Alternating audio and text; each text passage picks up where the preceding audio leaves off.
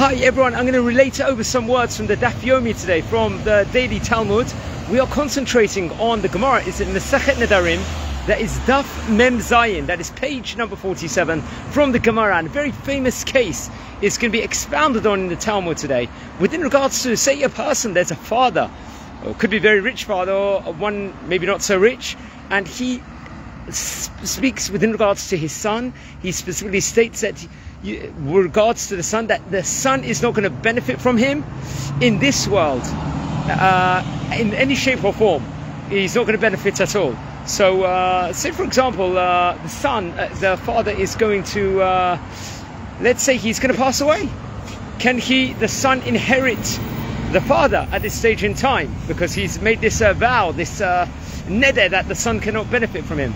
So when the father passes away, the son, according to the Gemara, it's Avimi that posed the question. Rava will say because the father will now be dead, it seems like the son will be able to inherit him at that stage in time, because the vow which was made by the father was just exclusive within regards to while the father was living. However, if the father stipulates inside his neder, inside his vow, that the son is not going to benefit from him now or even when he passes away, Rava is going to answer this question of Avimi and say that it's going to be forbidden for the son to even benefit from him after he's passed away. So for example, within regards to the laws of inheritance, benefiting might be an issue, the Talmud relates, because the father had stipulated that inside the Talmud, inside the Gemara at that stage in time. However, there are people in the Shulchan Aruch, the Code of Jewish Law, that do say there are people that argue on this.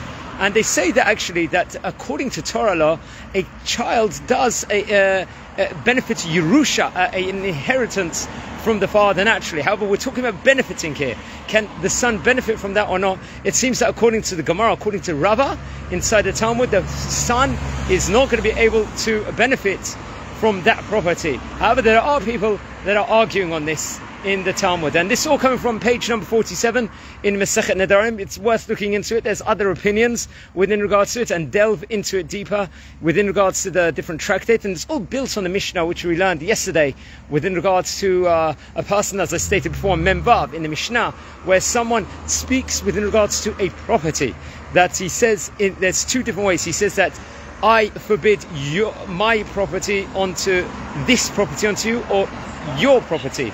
There's a difference between the word this or your within regards to the property, or my, let's just say. If he says, I forbid you onto my property, when the father's going to die in that case in time, because it's a my, he's going to be dead, so then the person's going to be able to benefit from him. But if the father or someone is going to say, I forbid to the other person this property, even if the father or the person dies, that property for the person he's explicitly stated is forbidden forever, because he's stated the exact place of the property, and that will be a problem at that stage in time. So that was all built on the Mishnah on that. And in today's Talmud, we learned with regards to a father bequeathing away his inheritance, and when he stipulates that he's not going to give it to the son in this world while he's alive, or even including inheritance or not. Guys, wish you a fantastic day and enjoy. Bye.